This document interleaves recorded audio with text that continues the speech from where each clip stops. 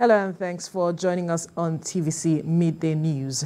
We begin in Rivers State, where Governor Nyesom Wike has welcomed the presidential candidate of the New Nigeria People's Party, Rabiu Kwankwaso, to Port Harcourt ahead of the inauguration of the Inaugurates International Roads in the Emohua local government area.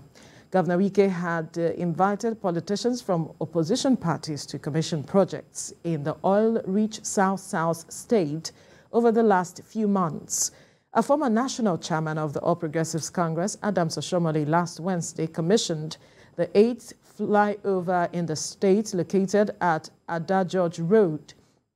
The presidential candidate of the Labour Party, Peter Obi, also commissioned the 9th flyover at the popular Ikoko Junction on Thursday. Similarly, President Muhammadu Buhari commissioned the Port Harcourt campus of the Nigeria Law School on